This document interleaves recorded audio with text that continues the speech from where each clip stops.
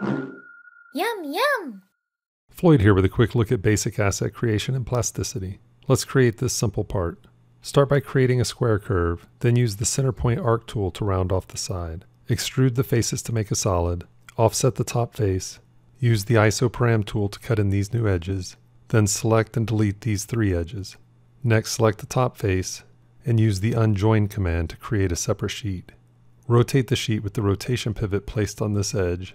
Select these 2 arc edges and press L to loft them. Select all the sheets and press J to join them. Use the patch command to create a solid. Use the isoparam tool to cut in a new edge down the center of this face. Then use the cylinder tool to subtract a hole from the solid. Add fillets to all edges and you're good to go. Oh, look at the time.